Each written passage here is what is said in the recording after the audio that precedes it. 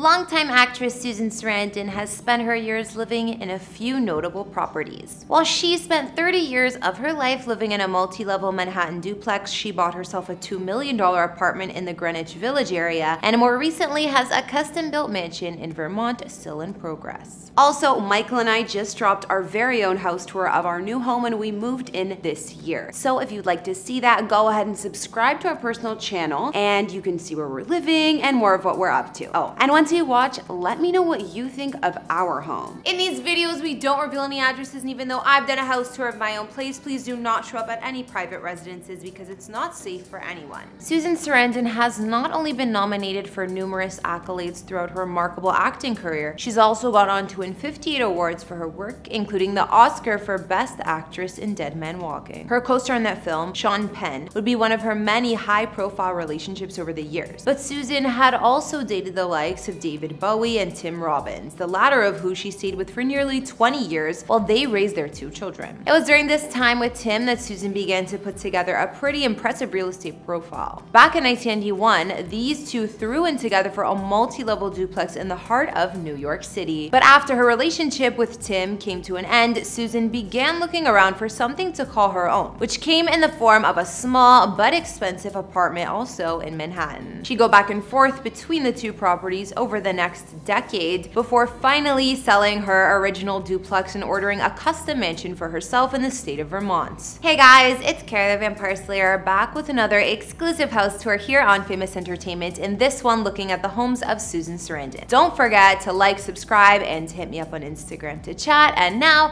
let's get into this video.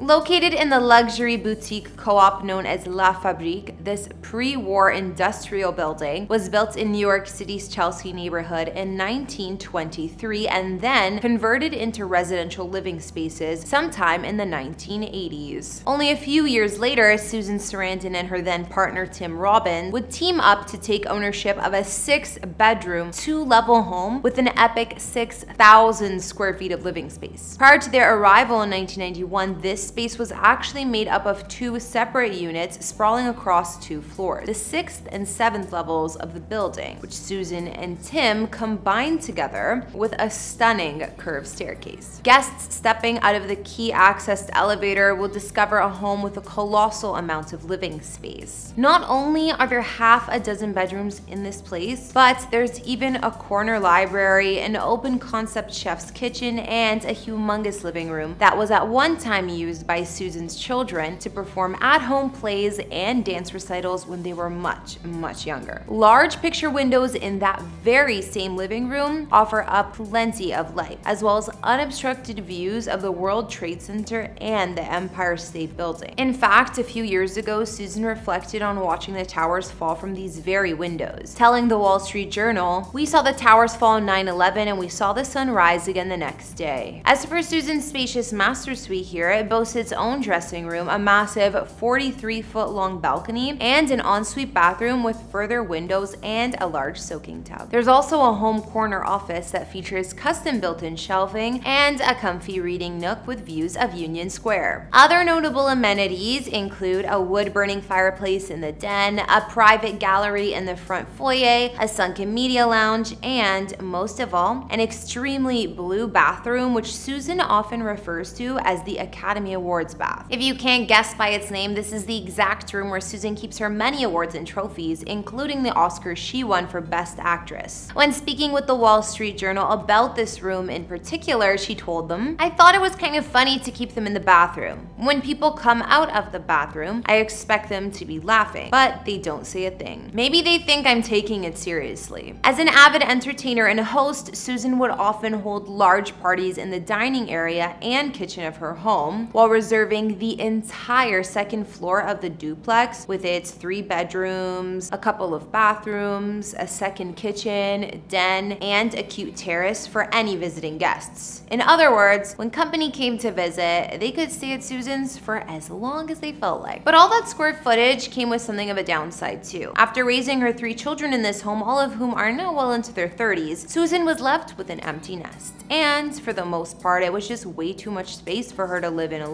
So in 2020, she finally listed the home and sold it for just under $8 million. While it's unclear how much she and Tim originally spent on the duplex, when she and her ex split, Susan spent $3.2 million buying Tim out of his half of the property in 2010. As for where Susan headed next, well, let's just say it was definitely smaller. At the same time as she was buying Tim out of his half of their duplex, Susan also splurged on a tiny 1-bedroom apartment in a swanky section of Greenwich Village known as the Gold Coast. According to city records, Susan paid around $1.75 million for her new bachelorette pad located on West 9th Streets. Susan bought the property from high-end wallpaper designer Anya Larkin and inherited a well-skilled but far from large 1-bedroom and 1-bath penthouse with some eye-popping city views and a wraparound terrace. Don't believe that a star as big as Susan Sarandon lives in an apartment that's less than 1,000 square feet in space? Well, I know it's hard to wrap your head around, but considering the cost of New York City living, it really is not all that surprising. In fact, according to photos from the former listing, the front door of Susan's home opens directly into her 400 square foot main living space. This area of the home is divided into separate living and dining areas, with the living room boasting some built-in cabinets that anchor one side of Susan's classic-looking fireplace. On the other side of the room, in the tile floor dining area, which includes French doors that connect to the exterior terrace that wraps around 3 sides of the apartments. The dining area is attached to the chef-inspired kitchen that's been outfitted with some commercial-grade stainless steel appliances, and a highlight of this room is definitely the pretty city views that Susan can look at while washing dishes. There's also a small vestibule located just off the living room that leads back to the generously sized and only bedroom in the place, one that includes another set of French doors leading out to the east side of the terrace. Meanwhile, the ensuite bathroom includes a double-windowed bathroom that's been redone in a classic 1930s style with white subway tiles on the walls, as well as black and white honeycomb tiles on the floor. It's unclear how often Susan spends time here, but considering she decided to move on from her Chelsea duplex because of its massive size, it's safe to bet that she finds the intimate setting of this apartment to be more to her liking, at least at this stage of her life. But that being said, Susan isn't gonna stay here forever, and apparently she plans on moving to the state of Vermont sometime in the very near future. According to sources, Susan is building a new mansion for herself in Stamford, Vermont. Located just across the border from Massachusetts in Bennington County, an area of Vermont with just over 800 residents, construction on this new home was underway as of October 2021, with engineering, surveying, and architectural work being handled by a nearby construction company known as Guntlow & Associates. Susan's new home sits high on top of a hill more than 2,000 feet above the sea level. 47-acre property on which the house is being built was purchased in June 2018 for $297,000. Over the past few years, Susan has been known to spend more and more time in Vermont as she has become active in the state's political circles as an avid supporter of Senator Bernie Sanders. And while her house is not quite ready to be lived in, when it's completed, the structure will boast a great room, 3 bedrooms, and even its own tower according to designs on file. As of right now, a portion of this new home can be seen from the end of its long driveway over on Country Road, and considering how long it's been under construction, I wouldn't be surprised if Susan is moving into this place by the end of the summer. But as of right now, that's all we know. On paper, it sure looks like this place is far more suitable a home for someone with Susan's pedigree, but perhaps she's having a hard time quitting her longtime home of New York City. After all, when she moved out of her Chelsea apartment, she was quoted as telling the Journal, "I've always been a New Yorker and I'll continue to be a New Yorker." Which means my best guess is that even when Susan does finally move into her new place in Vermont, she is gonna keep that tiny Greenwich Village apartment all to herself, just in case she ever gets the itch to spend a night in the Big Apple. Well, that concludes our Susan Sarandon house tour. After checking out her homes, past and present, what did you think? Be sure to let me know your thoughts in the the comment section below. As usual, thanks for watching. Hit that subscribe button if you haven't. Follow me on Instagram to chat, and I'll see you all in another video.